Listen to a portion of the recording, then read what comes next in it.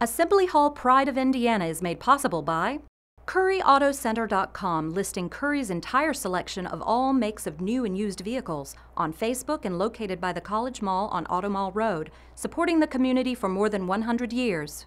CFC Properties, restoring and preserving the historic presence of downtown Bloomington. CFC's revitalization projects include Fountain Square Mall, Grant Street Inn, and the Yoho General Store, also offering residential apartments, including the Kirkwood. CFCProperties.com.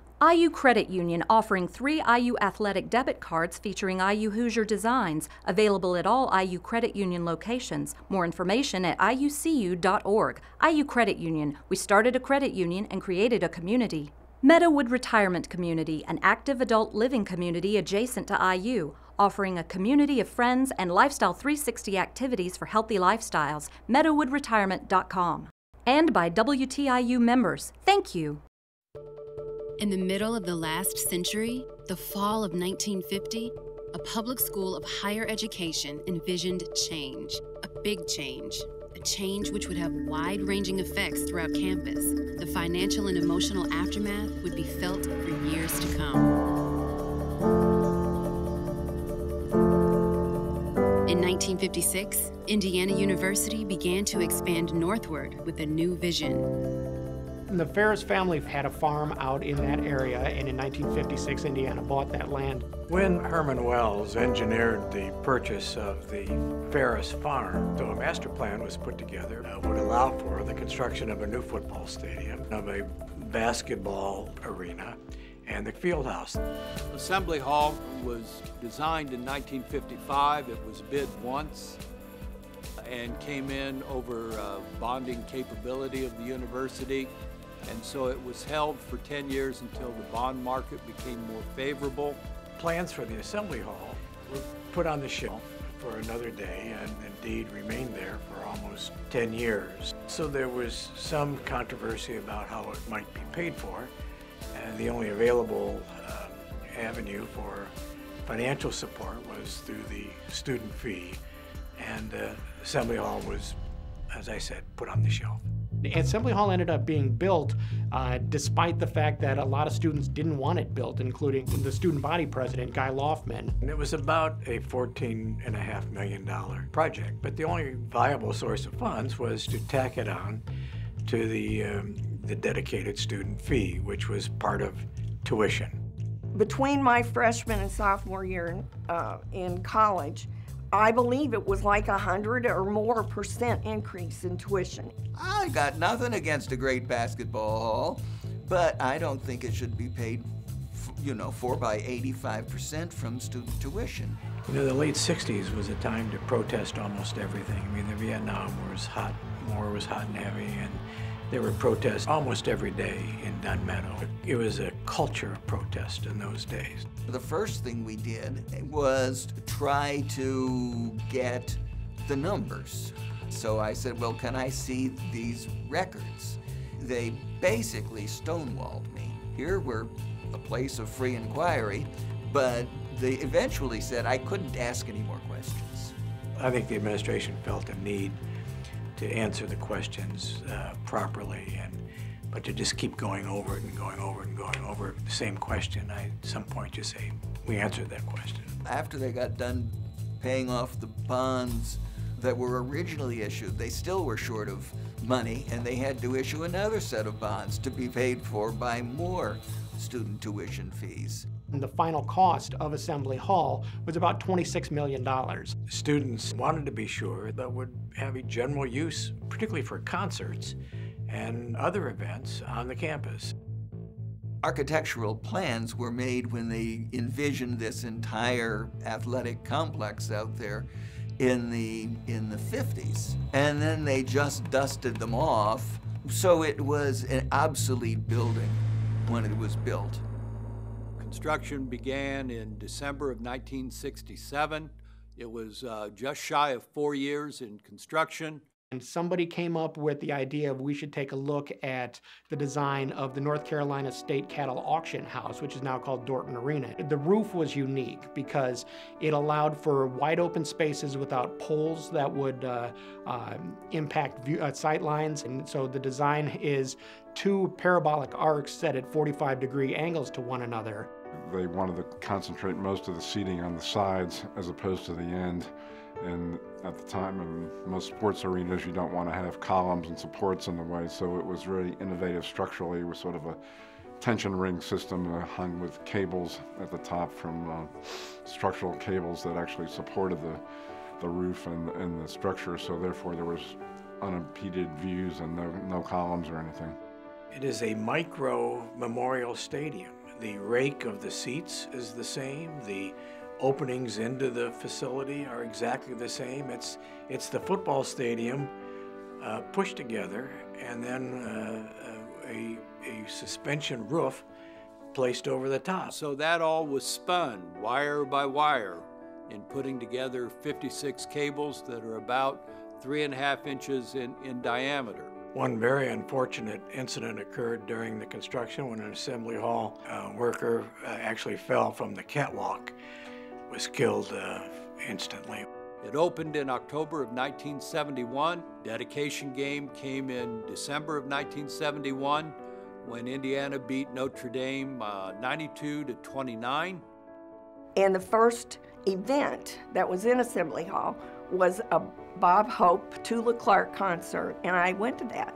You know, it was initially built as a multi-purpose facility. Herman B. Wells was really big on wanting to make sure that it was a venue where we could host shows. With one loading dock that is a ramp, that's an inside turn. If you can imagine backing up a semi on your blind side and trying to get that into a loading ramp, that's definitely a challenge for even the most seasoned semi driver. Before Market Square Arena was built in Indianapolis, there was no place else for acts coming to Indiana to play in that size seating. So the Rolling Stones and Frank Sinatra and Elvis Presley and all the huge acts that toured, if they stopped in Indiana, they stopped it in Bloomington, in Assembly Hall. They had to make the plans such that it would be a multi-use student assembly facility. And so what they wound up having was something that wasn't really great for anything. And the construction of it makes it that way. You know, you've got two big long sides and the stage is here, so you're trying to blow out the sound this way. So it's never had good sound. Just about everybody that was big came through.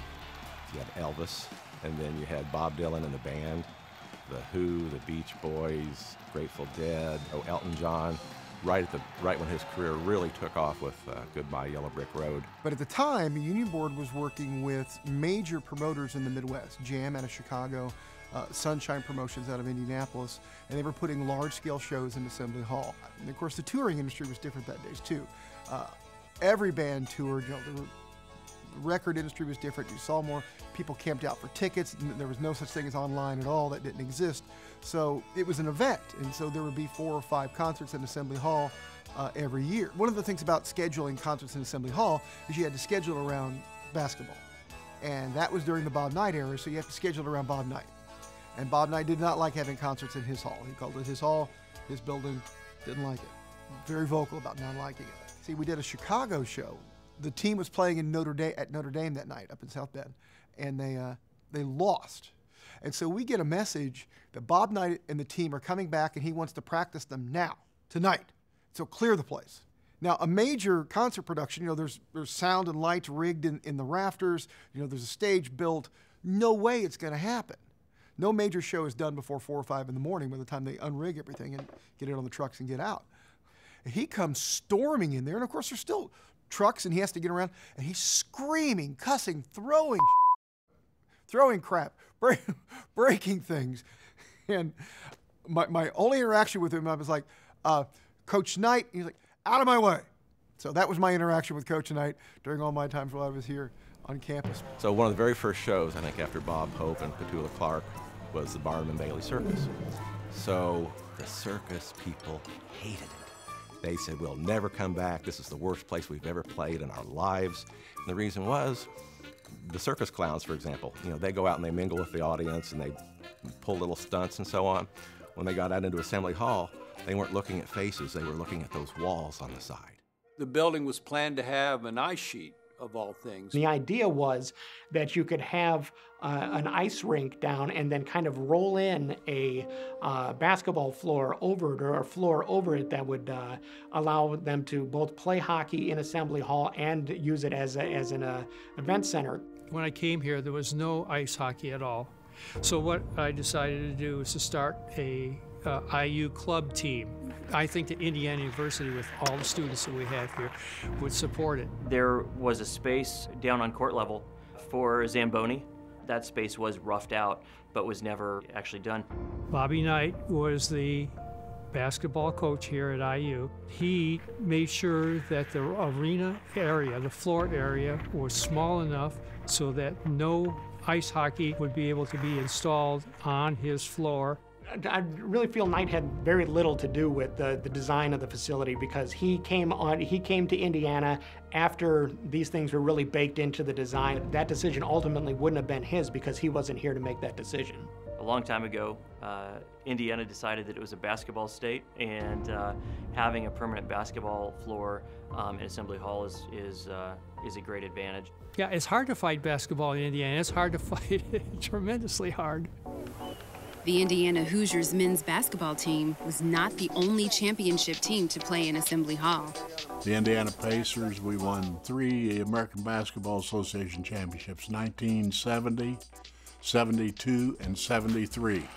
We had a good run, about 8 years. We were in the championship series 5 times in 8 years. A scheduling conflict at the Indiana State Fairgrounds Coliseum made the Pacers a part of Assembly Hall history. We were playing the New York Nets with Rick Barry, and our home games were played down in Bloomington as opposed to the Coliseum, because they had a horse show. It had gotten to the championship series, us against the New York Nets, and the Coliseum was booked, so we went to Bloomington, and we had a couple of ball games there, and we won them both. We won the series in 6 games in New York. But yeah, we won a couple ball games down there. George McGinnis was on the IU basketball team the year before Assembly Hall opened. His first chance to play there was as a professional athlete. It was incredible. The seats just kind of went straight in the air. And I looked up at the top of the last row, and I thought, man, that's a long ways up there. And I wonder how comfortable a fan would be looking all the way down on that court. It was an unusual building, but by the same token, very beautiful.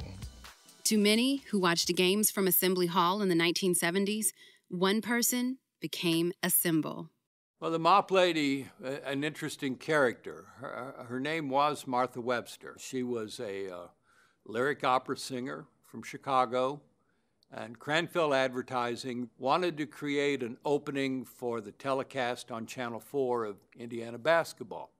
So they came up with a concept for Indiana and one for the other school up in West Lafayette. Ours was a takeoff on Hazel the Maid that was the cartoon. They put her in a red wig and then the white starched outfit and the red small apron, and she came down the East Court level hallway humming and singing Indiana, Our Indiana.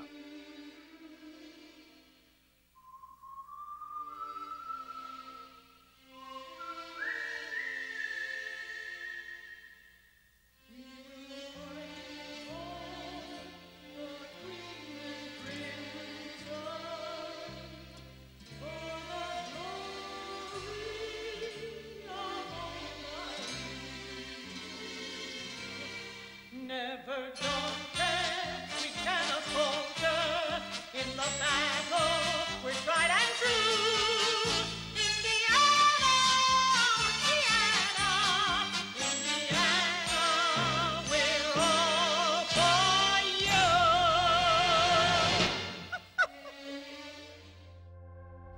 Most would agree Assembly Hall presents a challenging place for an opposing team to play. The 75-76 year was when we went undefeated. And so every single game became important no matter who you played. Everybody was trying to win every single game, and we, achieved that in 75-76. It's been called the Carnegie Hall of college basketball. It's an iconic venue and one of the few ones left. So a lot of those are going the way of multi-purpose arenas, and I get that. Sometimes it's hard to know where you are because the multi-purpose tends to blend together. And I think it's really cool to have a place that's unique and it does provide the best home court advantage in college basketball. The one negative about Assembly Hall is it was not designed by a guy who was expert in basketball architecture. And you look at the ideal way of designing a gym, go up to a Banker's Life in Indianapolis. It emanates up, but it's also coming down. So I think that part of it, you know, kind of cascading and cascading, but almost simultaneously, if you can cascade simultaneously. That's the part that I think made it special.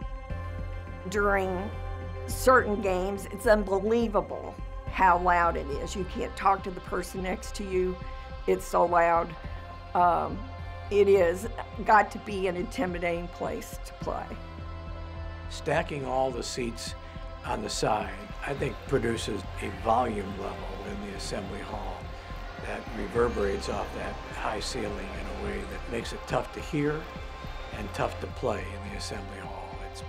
It's a very unique building. When the fans are into it and when it's a rivalry game and a Big Ten game that matters, it can be so incredibly loud. It was pretty awesome, I have to say. Indiana University reached a tipping point to either raise Assembly Hall or to renovate it. The opinions were strong on both sides. Something needed to be done because there had been so much deferred maintenance that the place was almost literally falling apart. In the mid-2000s, the Board of Trustees looked at the master plan and said that it might not be financially reasonable to renovate Assembly Hall and that no new money should be earmarked for improvements for it going forward. They wanted it replaced. To replace Assembly Hall with the kind of capacity that we would want would be all of $300 million, $350 million would be a huge number. And so renovating it and trying to update it without destroying the general spirit of the place was one of the biggest keys. There were teams that didn't want to play there, and that's what Coach Knight really wanted it to be.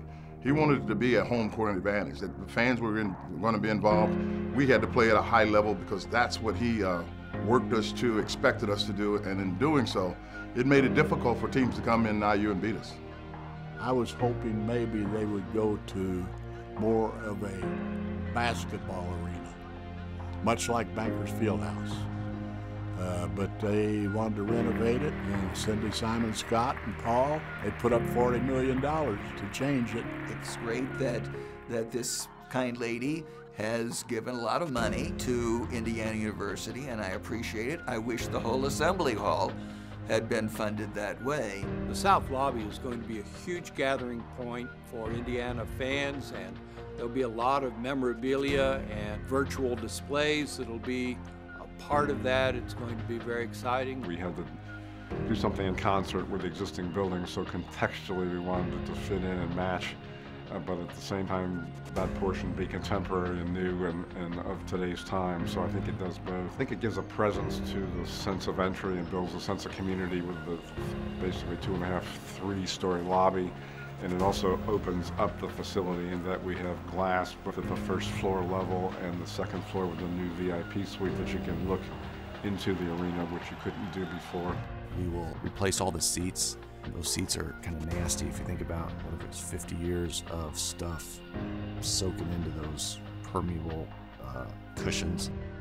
You can't begin to believe how many phone calls you can receive on the morning after a basketball game where somebody said, I had a spring in my butt last night. What are you going to do about that? We're going to go from 300 toilets to 450. So I didn't go to Purdue, but even I know that's like a 50% increase. And we will have a brand new Jumbotron, which will be awesome, and I think it'll help the fan experience up in the balconies and really everywhere. So that'll be a great amenity. And then the only other thing in the bowl is we'll have new premium hospitality seating in the south end. I really strongly believe that they should have torn it down and to build a state-of-the-art place where there are a lot more good seats. They put $40 million into it, just a facelift. You don't walk in the front door, you don't even know it, that much has changed. Soon, after completion of the renovation, positive reviews began to come in. I think it's beautiful. I think they really did a nice job of keeping the spirit of the place and bringing it into the 21st century. They spiced it up. I mean, let's face it, they've made things better. I'm sure they've made things better for the players. They've made things better for the fans. I think that's what this renovation is all about, to preserve the best home court advantage in college basketball. There's something special and unique about that building that we would never have been able to recapture in building a new arena. Having the old Indiana floor with the eye in the north lobby and having the old scoreboards displayed so prominently. When the lights go on and if there's a TV game, they don't need to say that it's live from Assembly Hall, you know it. Regardless of being an advocate or in opposition to Assembly Hall, those on both sides have fond memories in the building. Sometime during the 1970s, people found in the upper reaches of one of the stairwells some wrappers, a mattress, and some evidence that somebody had been living in the stairwell. There was a woman who worked in the balcony for many years in the student section, and if you didn't raise your hands when our team was shooting a free throw, she would screech at you in a very raspy voice, "Get your hands up! Get your hands up!" We probably spent about $26 million for it, and I think every penny of that was well spent. In athletics, recruiting is everything, and a big part of recruiting is attracting students to your facilities. And Assembly Hall was certainly the best in the Big Ten at the time it opened up. In the mid-1970s, the circus came to town, and it was held at Assembly Hall, and somewhere along the way, a Kodiak bear escaped its pen and started wandering the hallways of Assembly Hall, and people would stick their head out of their offices, and there would be a Kodiak bear. It did make a little interesting morning for somebody coming out 8:30 in the morning, just had their coffee, and there's a bear waiting for them. Doc Trissler was an usher, and he was one of the most special people in the kind of behind-the-scenes life of Assembly Hall, because he made it his effort to meet every single person who worked in his section, get to know them, shake their hand, try to remember their name. He always had a soft peppermint candy in his pocket and would hand that off to kids or folks that he knew, and that was his way of making that huge arena a very small and personal place. One time, Neil Diamond was getting ready to start a big tour, and I guess maybe he rented out the place or whatever for a week, and they practiced his what his tour show was going to be, and they set up and whatever, and so we got a free concert every day from Neil Diamond. Some of the most famous games at Assembly Hall include Bob Knight throwing the chair against Purdue in the mid-'80s, the same with an exhibition game against the Soviet Union in which Knight was accused of pulling his team off the court at the end of that exhibition. My most treasured memory, watching any sport, any moment, any game in my life, and that was when Kristen Watford hit that shot to beat Kentucky. 2 seconds, Liddell all the way outside the Watford, 3 on the way.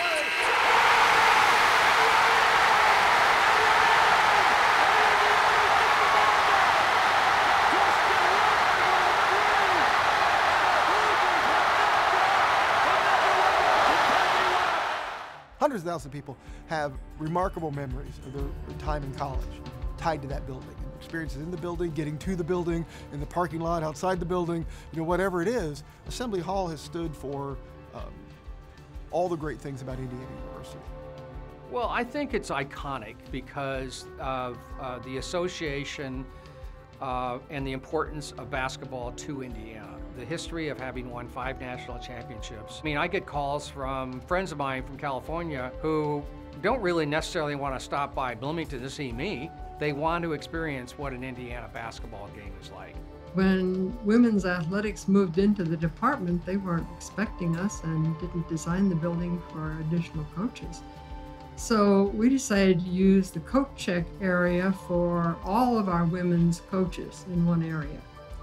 But the coaches were pleased to be in the hall, enjoyed being together, and it worked for a while. I'm very proud to have been a part of the legacy, if you will, of having played at IU, but I'm also very proud of Cindy Simon-Scott and her family to step up this way. And I think that speaks to the commitment that people have about IU basketball, and Simon-Scott Assembly Hall.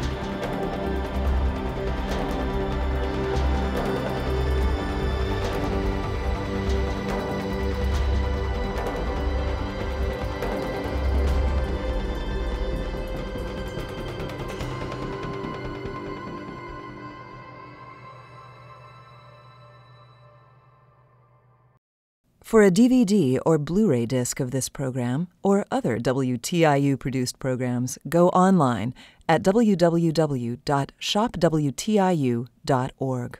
Assembly Hall Pride of Indiana is made possible by CurryAutoCenter.com, listing Curry's entire selection of all makes of new and used vehicles, on Facebook and located by the College Mall on Automall Road, supporting the community for more than 100 years.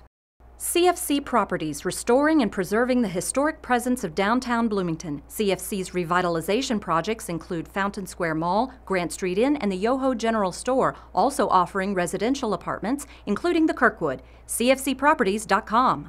IU Credit Union, offering 3 IU athletic debit cards featuring IU Hoosier designs, available at all IU Credit Union locations. More information at iucu.org. IU Credit Union, we started a credit union and created a community. Meadowood Retirement Community, an active adult living community adjacent to IU, offering a community of friends and Lifestyle 360 activities for healthy lifestyles. MeadowoodRetirement.com. And by WTIU members, thank you.